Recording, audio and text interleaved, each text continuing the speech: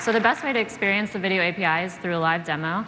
And let's start by taking this video of a Super Bowl commercial for Google Home. And I'm going to play the first few seconds. We can see that it starts with a mountain landscape. Then we see a house, a city street.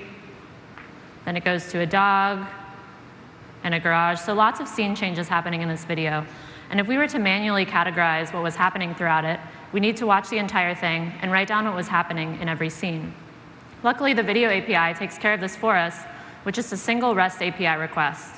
So it tells us two things. One, at a high level, it tells us what is this video about, and then it also tells us at a more granular level what labels it finds in the video in each scene. So if we scroll down here, we can see it identifies a dog, and it can tell us exactly where in the video that dog appears.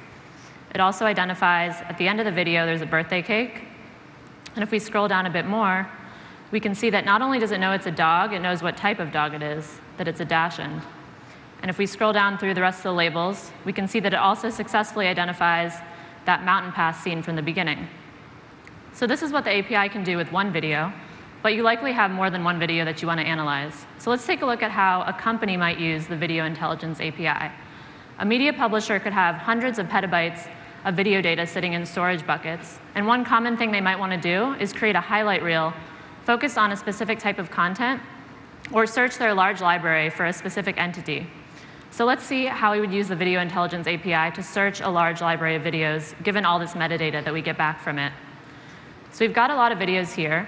And let's say this media publisher has hours of sports video, but they only want to find the content relevant to baseball.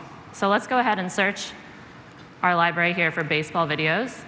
And we can see that not only does it show us which videos have baseball, it tells us exactly when in those videos baseball appears. My favorite example is this one. We have this video which only has a tiny bit about baseball, but it's able to identify that clip for us, whereas if we were to manually do this, we'd have to watch the whole video looking for that specific scene. So if we click on this scene, we can see that this is from last year's Year in Search video when the Cubs won the World Series. So let's do one more search. I live on the East Coast where it's pretty cold right now. I've heard there's been a ton of rain in SF this past year. I think we can all agree it'd be pretty nice to be on a beach right now. And while machine learning can't take us there, it can do the next best thing and find all the beach clips in our video library for us. So let's search for our beach videos, and then we can click to all of our beach clips in the videos below. So as you saw through this demo, the Video Intelligence API makes it easy to quickly and easily understand a large library of video content, something that was almost impossible just a few months ago. Tasks that used to take hours now take seconds with the Video Intelligence API, and I'm excited to make it available to all of you today. Thank you.